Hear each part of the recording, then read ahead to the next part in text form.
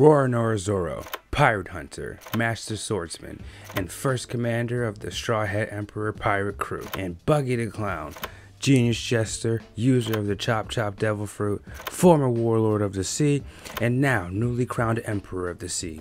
Hello everyone, I'm Kenny OP, and in this video we're going to be analyzing these two One Piece characters' weapons and skills and determining which one of them can win in a fight. 2 years ago, these two met in the East Blue in Orange Town, where they faced off against one another, and the bombastic Captain Buggy the Clown defeated Zoro without even breaking a sweat. For some reason, Zoro thought because he was capable of defeating other big bounty pirates in the East Blue that Buggy was just gonna be a piece of cake. But Buggy and his Chop Chop Fruit showed Zoro real quick how wrong he was. I mean, just look at this panel. This fight was 2 years ago, and a lot has changed between the two of them immensely. So let's go through all those changes between the two, starting with Zoro.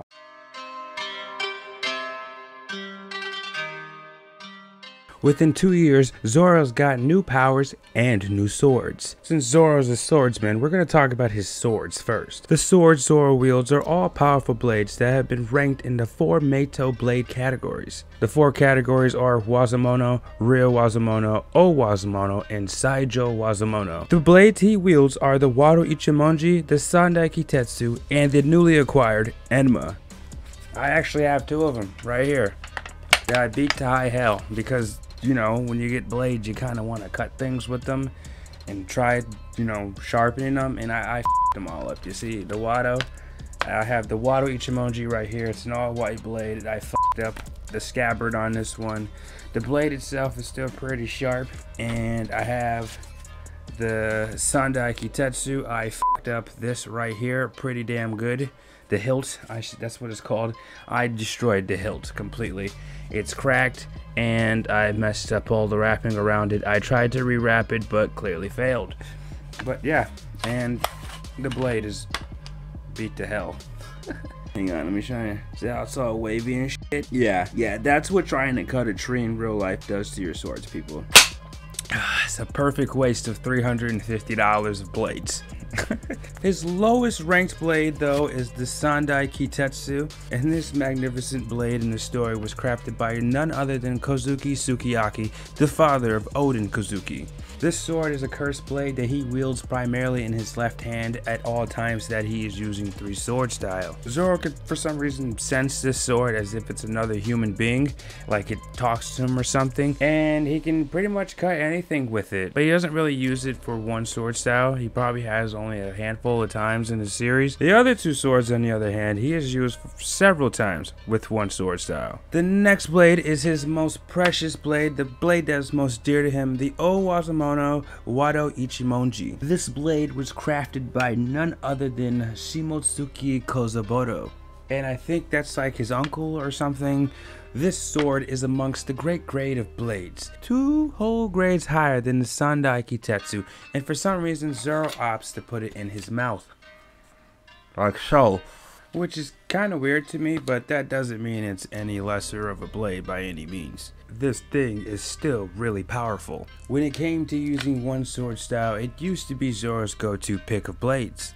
It's even the first sword he ever used to cut steel, all the way back when he fought Mr. One of Baroque Works, the man that used the Dice fruit power. It's truly his favorite blade. Well, at least it was, all up until he acquired his new favorite sword, Enma. Enma is by far the most powerful blade Zoro has ever held, and it's somehow not a Saijo o Wazamono blade. When Zoro was only supposed to cut a tree, the damn thing said, nope, I'm cutting the whole entire cliff, and I'm gonna try and suck your entire soul out of you. Pause. Enma is a cursed blade that was also crafted by Shimotsuki Kozaburo, but back when the homie was like way younger and way more skilled at crafting blades.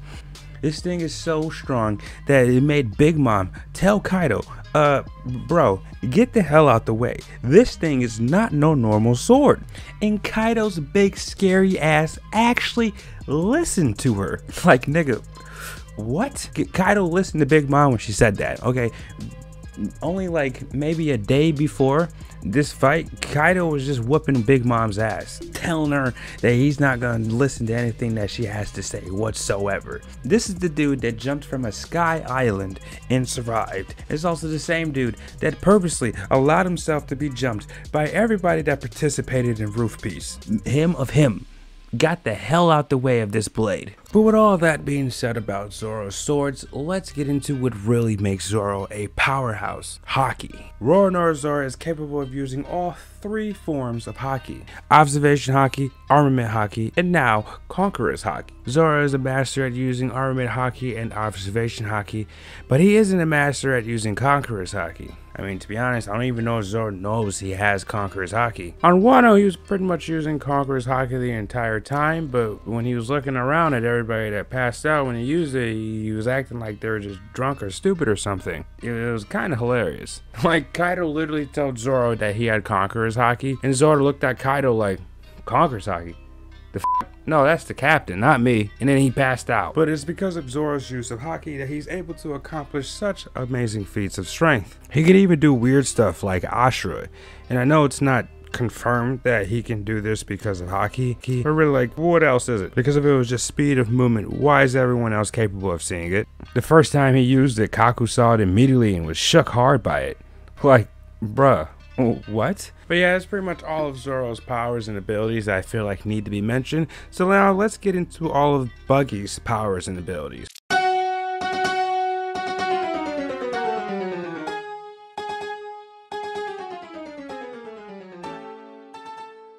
Buggy the Clown is the user of the Chop Chop Devil Fruit, making him a splitting human that is immune to all cutting damage. He doesn't have any confirmed use of Haki, and he fights with knives and bombs. And that's pretty much it. So with all their powers and abilities stacked up against one another, who do you think wins this fight? I'm not even trolling when I say this, but I think Buggy wins the fight. Yep, I'm being 100% serious saying that. I think Zoro loses the fight against Buggy. I really do. You, my dear viewer, probably just hit the dislike button. Now you're getting ready to click off the video. But please, just give me a minute and hear me out. The only reason I believe Zoro's losing this fight is because for some reason Buggy has this strange ability that allows him to completely overcome all odds of being killed or utterly defeated. I know Buggy technically lost in Orange Town and then later on got thrown into Impel Down, and to this day he's getting his ass beat by Dracula Mihawk and Sir Crocodile. But everyone seems to forget this about the man. Buggy is a clown. He is not meant to be taken seriously, but when you don't take him seriously, that's when you've lost the fight. He's a clown you're not supposed to take seriously, but he's also a pirate. And this pirate used to roll with the king of the pirates as a child, and he's still alive and well today. There's only a handful of Roger pirates out there to this day, and they're all known to be extremely powerful. You know, like Buggy. 2 of them actually are emperors. Crazy how that works, huh?